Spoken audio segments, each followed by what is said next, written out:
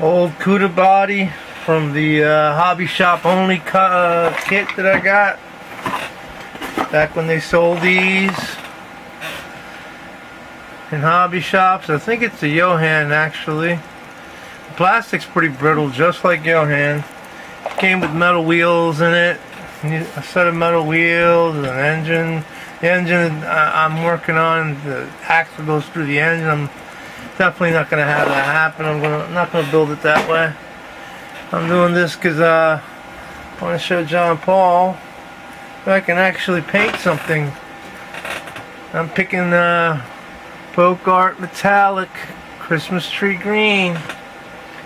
Should be pretty nuts colory looking.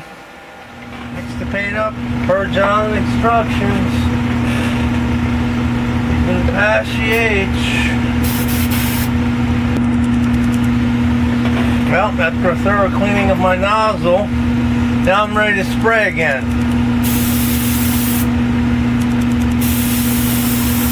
Hold the model down for a second. There you go. Holy crap, sprays pretty good now. Wow, what a good cleaning for a nozzle does. Wow.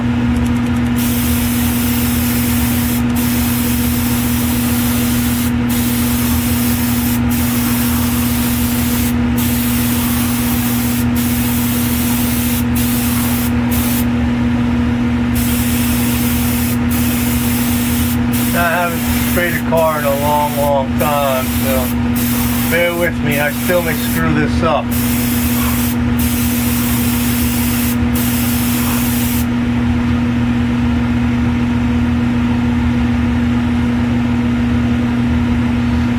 I may still screw this up.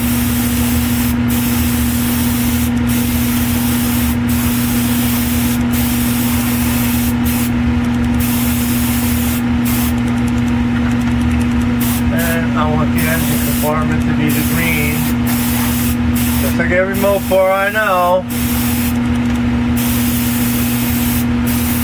The body color goes throughout.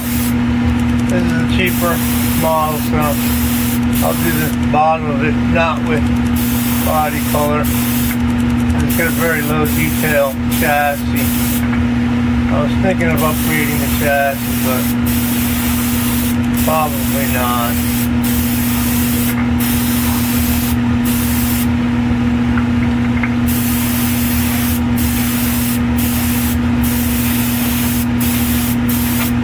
I already sprayed the interior color on the inside. I'm going to give it a black.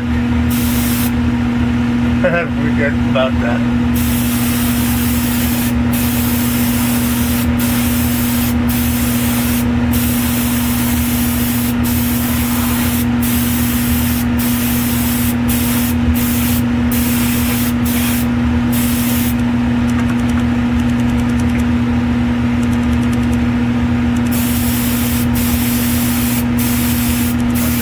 Green everywhere inside.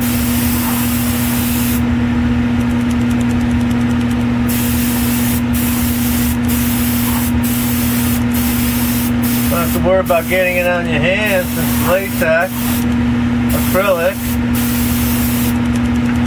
But the clear, yeah, I'm gonna have to worry about the clear, but not the latex. Looking good. I'm going to do the hood in flat black.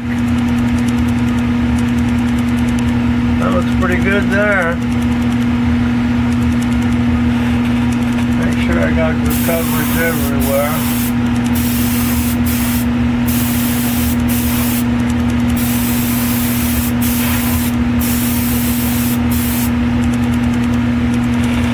Open the valve up just a little bit to give it one more coat.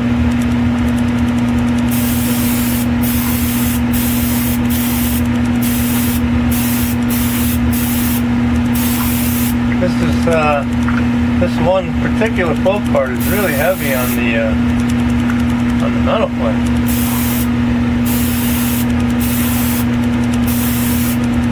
It looked nice on the spoon, so I figured I'd try this.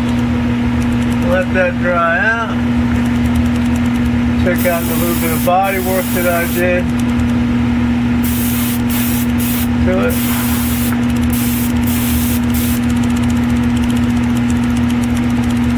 It doesn't look too bad. Looks like it's going to be okay with the body work. Sweet.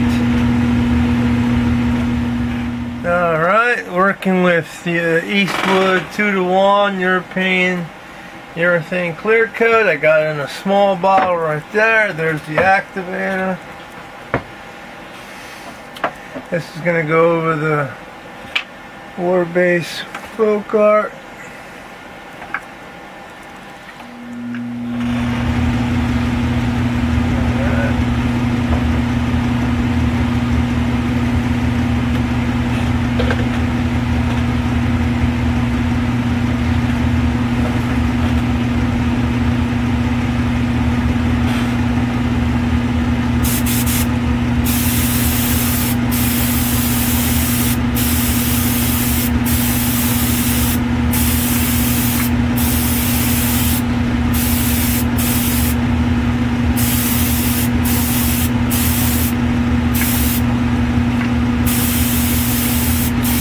I put one glove on, do a Michael Jackson on it, and I don't want to get any of this stuff on my hands.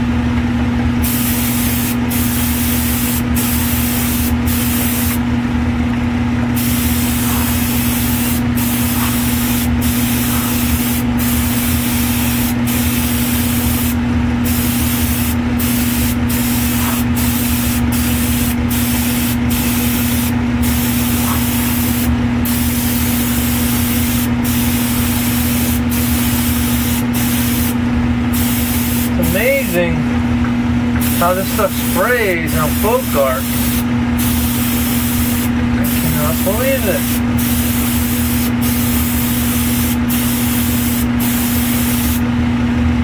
On the spoons, the test spoons, I mean, I tried to get it to run.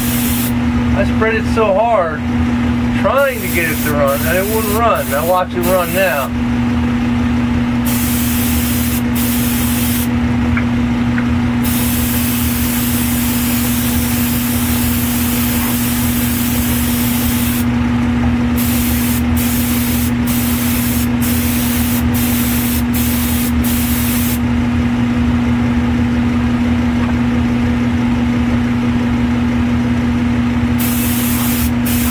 See where my body work screwed up a little bit.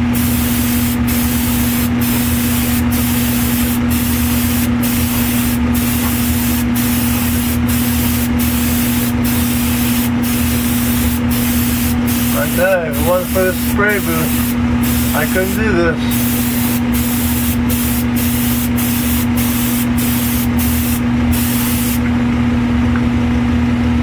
Let that sit.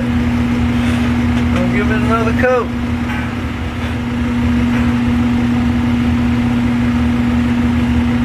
Just can't beat that 2K clear over that Folkart. They're just so damn shiny. Unbelievable. I gotta use lacquer thinner to clean out the bottle and clean out the brush. I'm gonna soak the brush pieces, parts anyway, in the same lacquer thinner.